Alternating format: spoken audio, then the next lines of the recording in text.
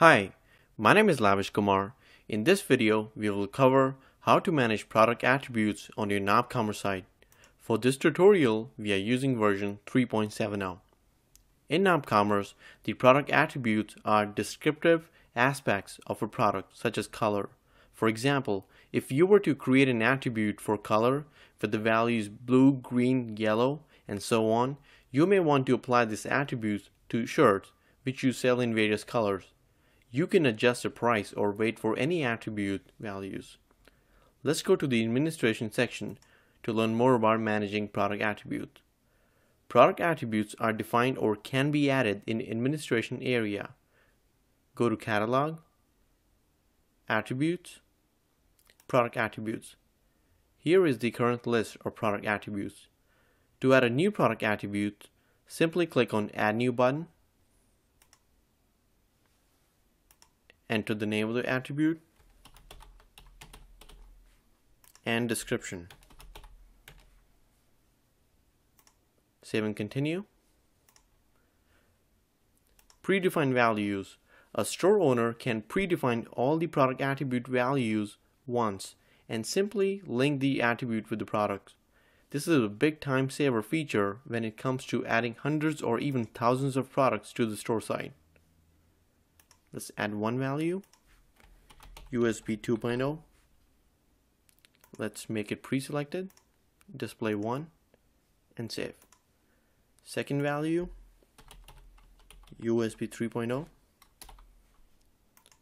Price, let's make it $10.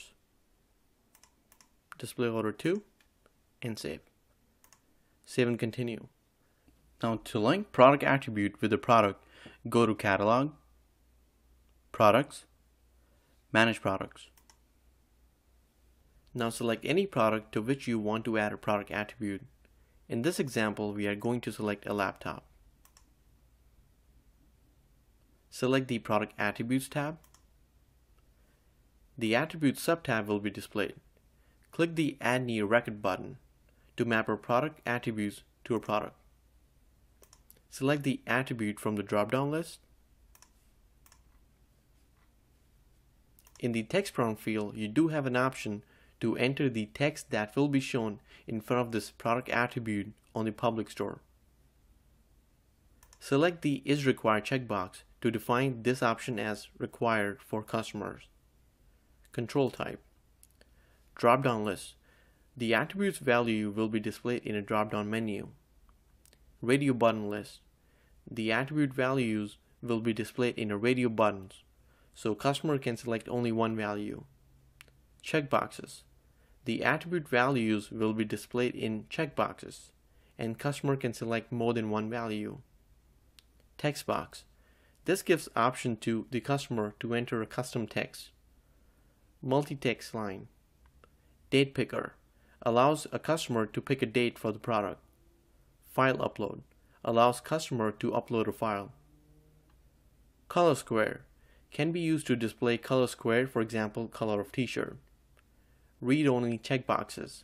Allow store owners to add a pre-selected checkbox that cannot be changed. In this example, we are going to select drop-down list. For some control types, you can even specify a validation rule.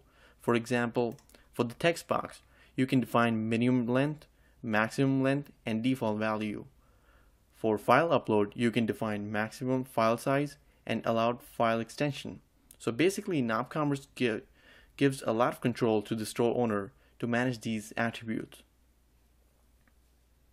We are going to select display order 1 and update. In the value field, we can see there are two values that we already added as predefined values. In this example, we are going to add another one. Color. Let's make it checkbox. Update. And let's add some value.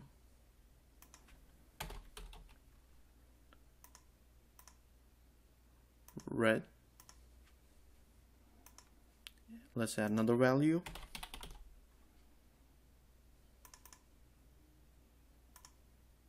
Blue, and go back. Save and continue. Now let's go back to the product attribute tab.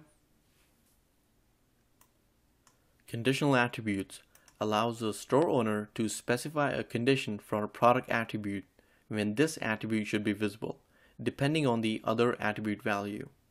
Conditional attributes only appear if a previous attribute is selected, such as having an option for personalized clothing with the name and only providing the text input box if the personalized radio button is checked.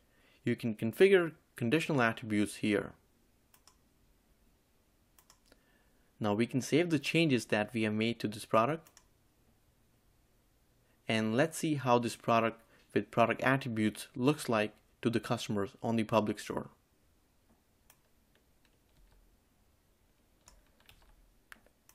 Go to public store. Let's search for the product.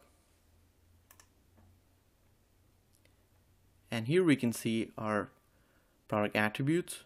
And when I select this, $10 is added to the unit price. And here, checkbox, we can select any one. The conditions in which you would like the customer to select only one value, a radio button will be more appropriate. And this is how we manage product attributes in nopCommerce. Now it's time for us to wrap up this tutorial video. Hope this was helpful. This video is brought to you by nopCommerce, open source shopping cart. Thank you.